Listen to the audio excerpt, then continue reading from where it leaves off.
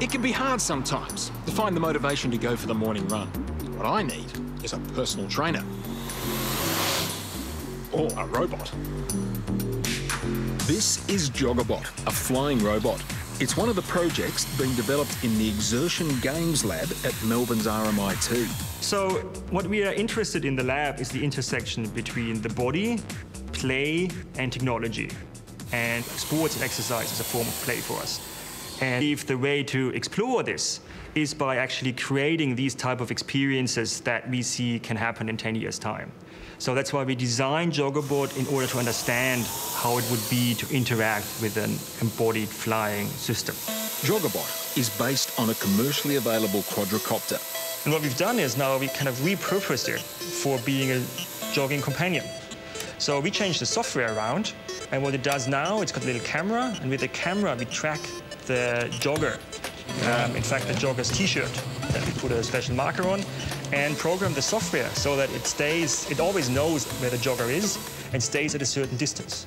And then we modify the distance to understand how people react to the Joggobot when they're exercising. OK, so the camera, that's the camera there? That's the camera there, yes. So can we have a look under the bonnet? Sure. So there's a sensor that measures the altitude. So you can choose whether it flies at, say, this height or this height? So yeah, we did the software that does that because we want to figure out what does it actually mean if the Joggobot flies like on chest level, what happens if it flies higher, right?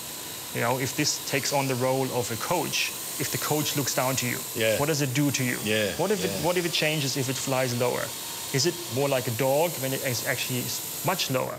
So these are the kind of questions we really want to explore. So I guess if you're looking up to it, there might be a chance that, you know, you're feeling slightly inferior to it and you'll do what it says. Where if you're looking down on it, you'll say, no, I'm not going to run faster. Exactly, yeah. Well, I can't put it off any longer. It's time to do some jogging. You have to put the T-shirt on. It's got the marker. OK, that's the marker that the camera looks on. Exactly, yeah. And then it tracks you and off you go. OK. Great, let's do it.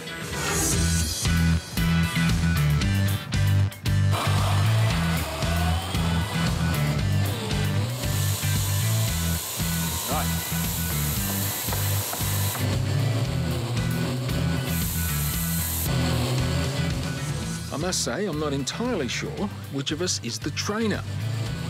So if you're getting sick of this Joggobot telling you how to jog, can you do a runner? Can you hide? Good question. What, you can't get away from this robot? Actually, the Joggobot might get away from you because so far we set it up so it flies in front of you. So it goes a certain path, but you might choose to go a different path. And we thought, maybe that can actually be something that you expect from social companions. They go off somewhere. So you might still be, as you do with the dog, chasing after the Joggobot. Exactly. Get back here. Yeah.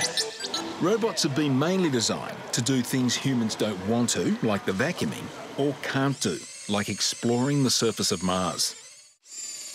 There's always been replacing your work tasks, but here's a new view on robotic technologies. It's a view as a social companion. And people haven't really explored that yet, and we think there's huge potential for seeing robots as a social companion for exercise. I'm sure robotic personal trainers have a big future, but in the meantime, it's pretty hard to beat the personal touch.